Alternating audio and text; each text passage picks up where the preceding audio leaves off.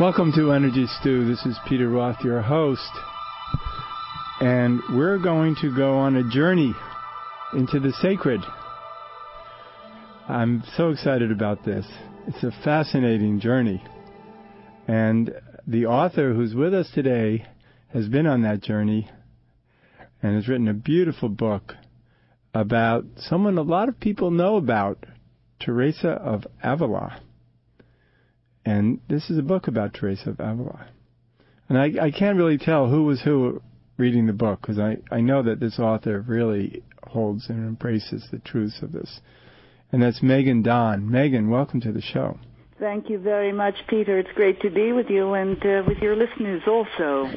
Well, this is such a great journey that you're on. And reading this book, you're so absorbed into Teresa of Avila. Maybe she was a previous life of yours. Sometimes it felt like it. Right.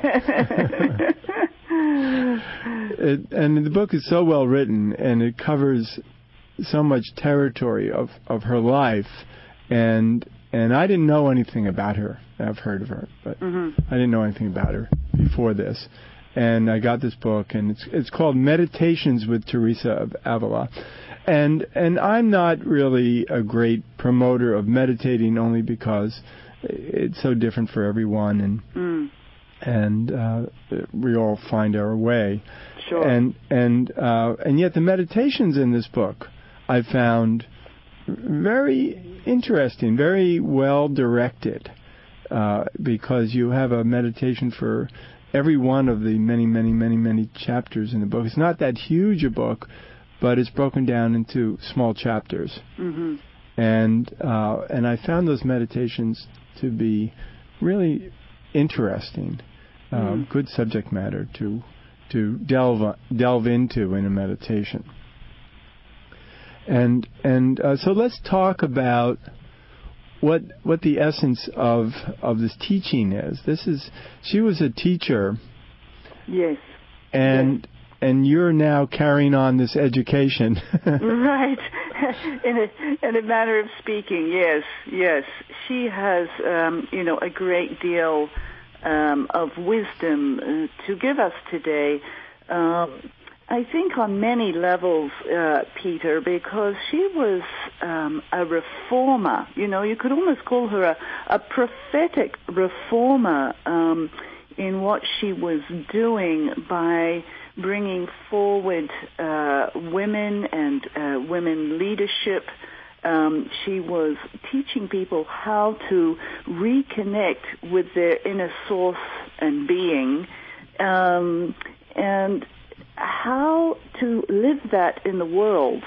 So a lot of people seem to think that, she may have been disconnected, but that was actually one of her greatest strengths, that she was very much active in the world, including buying and selling real estate, fundraising, conversant with tax laws, as well as going very deeply into the soul and its inner journey.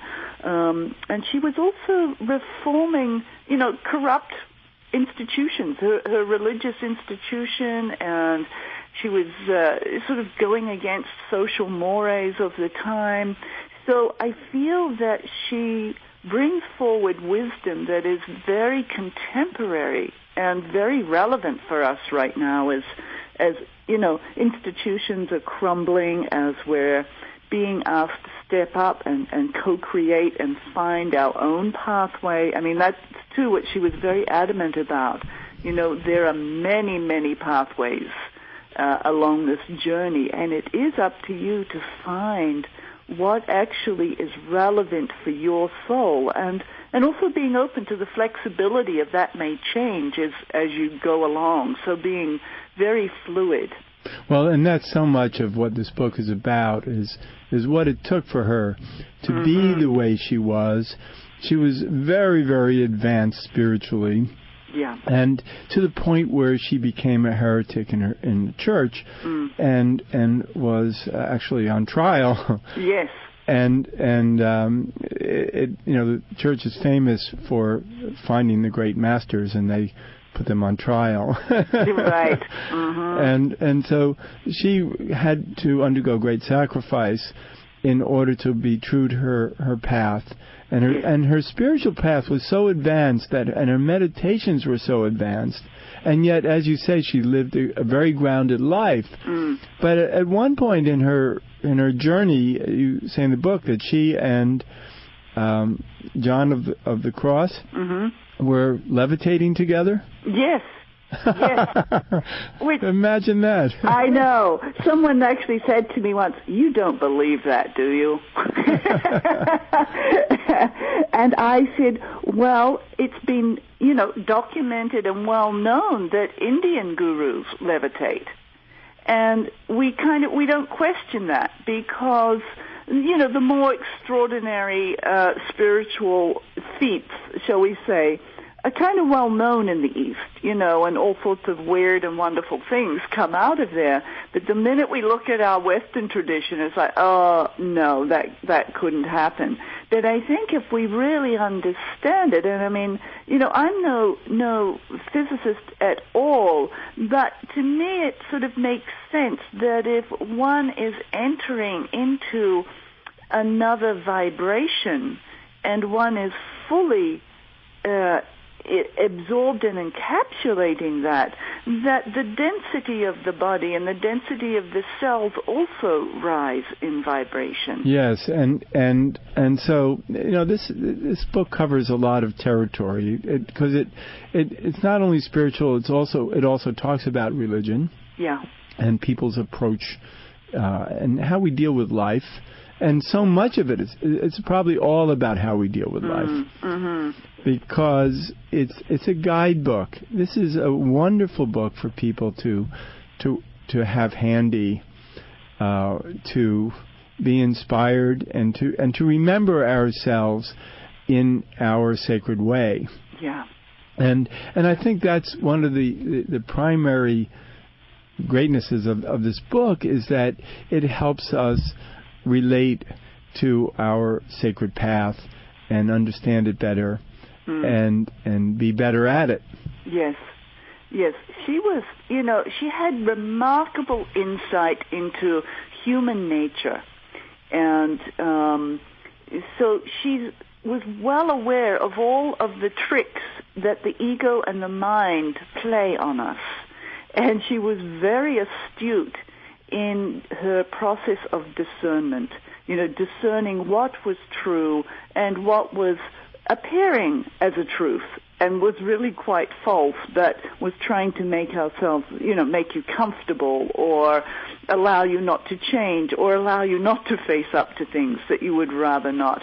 So she was incredibly gifted with insight in this way, and that's what I think a lot of her teachings are very helpful for. I know people will say that they keep this book by their bedside, and often when something is proving problematic for them, they will simply open it, and right there will be one of Teresa's wisdoms, really pinning them down and opening the doorway so that they can find liberation. And this is what she says, do you want liberation? And that's a really good question, because do we really want it, or do we want to stay in our own little ways and patterns that we've created? And the point is to understand what liberation means. Yes. And this book helps to do that, and there's so many lesson plans in it. And I was just thinking of one about humility. She doesn't only talk about humility. She talks about false humility. Yes. That to me is one of my favorite teachings of her. I mean, it's so beautiful. She really takes it into a place that you wouldn't expect it to go, because first of all, she says when we walk on our journey, we start to get a little sense that we do have some wisdom here, and then we want people to notice us for it. And she said, well, this clearly is not a trap. This is not humility, And then she said, then we move to the next stage, and then we go, well, I have this wisdom, but I don't want anybody to see it. I'm going to be completely self-effacing and just sort of work in the background here. But she said, all the time secretly harboring the desire that someone will notice us secretly working. It's amazing what that ego knows how to do. Yeah. And she said, that clearly isn't it. And then she said, then we go into a place of indifference. Where we're noticed or we're not noticed, it really doesn't matter to us. And she said most people think that at that point they've arrived at humility because they are sitting in this place of indifference. And she said, no, this isn't even humility. The next step is when you are willing for that divine light within you to shine, and that people are seeing it, and that you are willing for them to see it. However, that you are aware that it is the divine source coming through you. That is true humility, when you are willing for that light to shine and to be seen. Right, and so there's in a sense, there's a surrender here. Oh, yes. And yes. Because we have to surrender our ego about it, mm-hmm. and realize that our mind is a small player. Yes, indeed, and that it keeps on playing games. Yes, it does. It does. There's a great. I love it in the Song of Songs. Actually, there's a great passage in there where it says the little foxes are causing havoc in the vineyard. And that's how I think about some of our ego thoughts, that they're like these little foxes causing havoc in the vineyard. Right. So, but she also spoke about, the ability to move from, being controlled by this smaller mind and having the ability, she said, we have the ability to walk through the mind of God and to really enter a larger mind. And she made the distinction between mind and intellect, and not using intellect in how we would use it, but using it in the sense of divine intelligence. And I think that this is beautiful, and this is where she's very wholesome. So she's not throwing out the mind completely. She's finding the right relationship with the larger divine intellect. Well, and I think that's extraordinary. And just the thought of saying, we can walk through the mind of God is an infinite journey. But it's also about being responsible and, intelligently being responsible mm-hmm. for our path, as well as surrendering to the greater mind. Yes. I mean, therein lies the beautiful paradox, which, we in the West have great difficulty with, that we certainly need to surrender and we need to step into. So it's a stepping into who we are.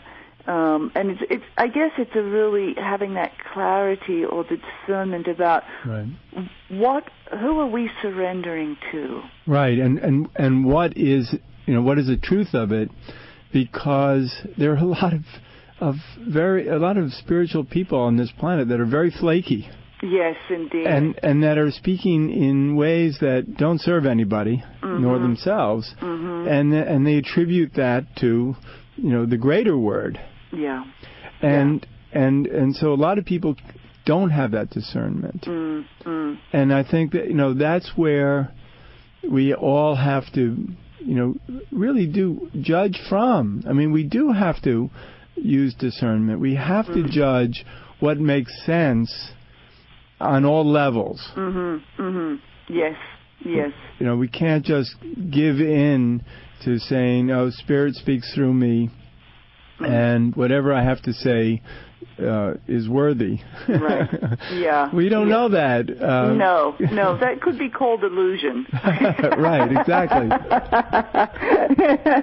Yeah. Yes, but we have to be very wary, and that's what Teresa says. we have many, many voices within us, and we must learn to discern who and what those voices really are. You know, and that's what she saw, havoc being, you know, caused by people's good intentions, you know, by their supposedly inner insights, which were clearly only their own projections, you know, and that's what she said, the amount of mess I've had to clean up from people's good intentions. Oh, I love that. That's so important, and especially nowadays, there's so much confusion. There is. As to what is truth and what isn't, and what what are our intentions, what are our intentions bringing us, and it's amazing how much ignorance there is on this planet at this point. Right. And I think that's all of these small minds and small-minded leadership also. Yes. And manipulation and propaganda and all kinds of things that are going on that confuse people, including the church. Yeah. Oh, yes, most definitely. Well, and I think too that what happens is that what we don't realize is that the ego has its concept of what spirituality is, and that's where we get tricked. Yeah. And that's where the false prophets arise. You know, and I think, Yeshua or Jesus actually spoke about this. You know, he said there'll be times to come and to watch out for false prophets saying, oh, here it is over here, or here it is here, you know. And that might have easily been a lot of the people who followed him. Yes, it could well have been. Yeah, so I do think it's probably been going on for eons. Right, exactly. Yeah. And and then all of a sudden somebody like Teresa is born, who actually understands this connection with greater consciousness, with, as she calls it, with the beloved. And it's beautiful to see that relationship grow in her. Yes, it is. And I mean, I think that is very encouraging for us. It's not like she had, a flash of instant enlightenment. It was a journey for her, and a very deep journey, where she did struggle with a lot of inner fear, a lot of self-doubt, her self-worth. So she's dealing with things that I think many people today are being confronted with as well. Right, and she started off as an everyday person. Yeah, absolutely. Completely entranced by the world and by materiality, and she was a noble woman and a very passionate woman, so yes. She had many attachments. Right, and she was very socially adept, and appreciated gossip. Oh, yes. Yeah, she loved to know what was going on and who was with who, and right. And it took her a long time to actually release that, even when she was in the convent. 20 years in, she was still wanting to know what was happening. Well, but also, see, life is about interconnectedness. Yes. And people think of convents and monasteries as isolation, and she promoted intimacy. Very much so. So much so that many of the priests were afraid of her. Uh-oh. And she just laughed and she said, "You have no idea what I am about," Yeah, right. Because she was really, truly the true sense of intimacy. That was soul intimacy. And that's what she did say, if your relationship with somebody is opening your world and opening your life and bringing you deeper into yourself and into your spirit and towards the beloved, then by all means go for it, And she said, if it's taking you away, then that's when you may need to look at it and take a second look right. at that particular relationship. So there was always a sense of right relationship. You know, it's very Buddhist in that way. You know, yes, right relationship, right speech. You know. Last year I had a Zen Buddhist priest on the show, and he had a book about sexuality. Right. And it was all about hot sex. And it was all everything was fine as long as you weren't hurting anybody. Right. And people don't realize that there's all of these superficial restrictions that have to do with, you know, there's so many people out there who are spiritual and think that you should repress joy. Right. And nothing could be further from the truth. Right. I mean, the Taliban, you know, they still teach that now. Yeah. And the Amish, and I mean, not that the Amish aren't joyful, but there's so much plainness, and I look at Teresa now from reading your book as this beautifully colorful woman who really enjoyed all of the essences of reality. Yes. I mean, one of my favorite images, actually, of Teresa was, you know, she would bring out the castanets and do the flamenco. You know, I mean, what an image of a nun in full habit. Right. I love it. And she actually wrote in her, you know, they would write various rules and sort of guidelines for the communities that she created. And one of them was that you must have fun at least 1 hour a day.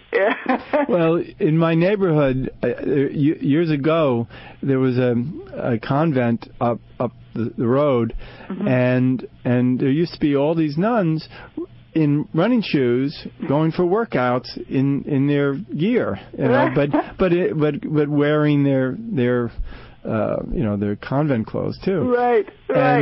And then the convent put a stop to that. It wasn't becoming for nuns to be runners. Oh, that's awful. That's awful.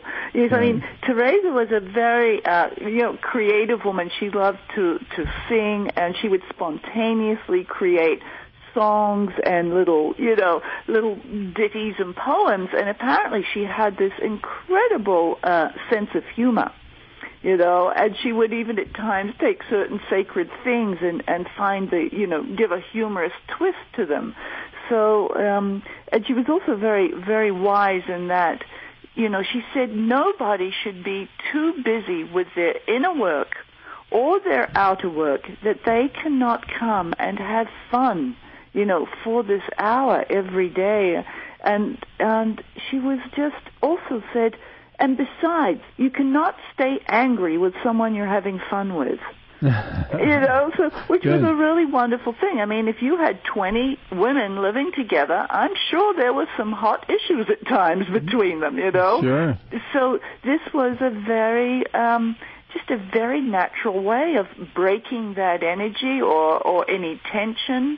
I think she was quite a master at creating community as well.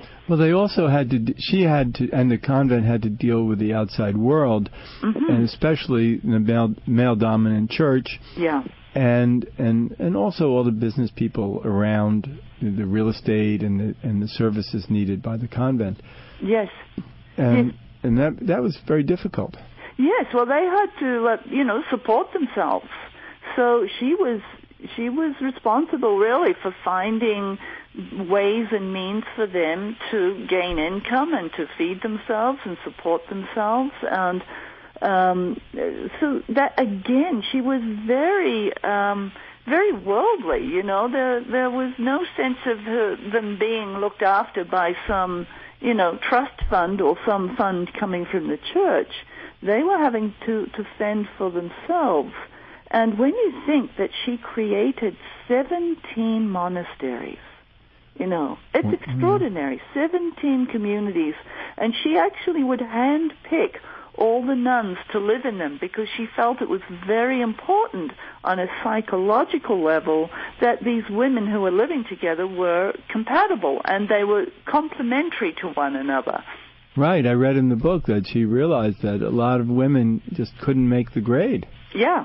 And so, so this is a realistic life that she led, very realistic, and yet about as spiritual as you can get. Yeah. And I think that's what we can learn from this too, because we're all having to get up every day and make our breakfast, or and deal with is there enough gas in the car or whatever, and yet we also need to connect to our greater self and the greater universe. Yeah, I really do think that is the greatest lesson she gives us, is bringing that contemplative and active together.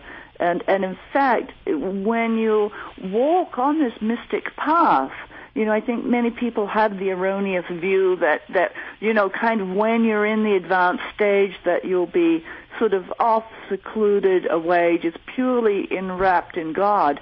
And it's sort of like, well, you are, but you're right in the world. The mature mystic is thrown back into the world in quite a rigorous way, so that wisdom can be truly lived and shared with others. Right, exactly. Very real and very practical. It's the role way. model, sure. Yeah. If you're that wise, you got to be out there helping others learn from that. Exactly, and more so by example too. Exactly. And so, the example is not to escape. The example is to engage. Yes. I mean, now this is one of the sayings too of Jesus. I came that you may have life, and you may have it in fullness and in abundance, and the joy with that. So, Saint Teresa, she was sainted, and that's so beautiful that eventually that she was honored for her greatness. Yes. And I'm so glad. We only have a few minutes left. I'm so glad that you are on this path, this journey, and we're able to put this book together. And I know that you teach about this, and you do workshops. And please tell our audience all about you. Well, I think what I also do is take pilgrimages to Avila, Spain, which are quite remarkable journeys because her presence is still very alive and fiery in Avila. And I also take pilgrimages to other places, Assisi, Italy, as I've also written a book on Clare of Assisi.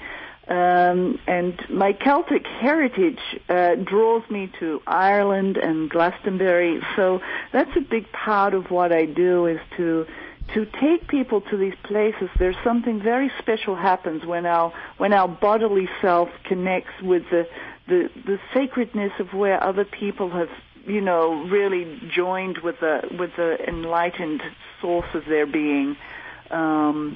So this is a great joy for me. And how do people find you? And my website is mysticpeace.com. So it's mysticpeace.com. mysticpeace.com. And this is wonderful. I do encourage the listeners to become your readers. and definitely climb into this book, and it's so much that is enlightening, reaffirming. It helps on every level of life. Yes, and it gives a great strength to the feminine spirit, whether you're male or female. It really, I think, draws forward that inner strength from the feminine perspective, which was so lacking in the church. Right, and everyone needs to have part feminine, part masculine. Yes, and exactly. So, and this is so beautiful. So, well, it was a gift. How I see it, Peter, it was a gift to me. So it's my delight to gift it out to the world. Well, and you certainly have. So Megan Don, thank you so much for being a guest today. It's been wonderful talking with you, and congratulations about having such a wonderful book out there. Thank you so much, Peter. It's been lovely speaking with you. Thank you. And this is Peter Roth, your host of Energy Stew at Progressive Radio Network. And I can be reached at Peter@HeartRiver, HEART, river.org. And thank you so much for listening.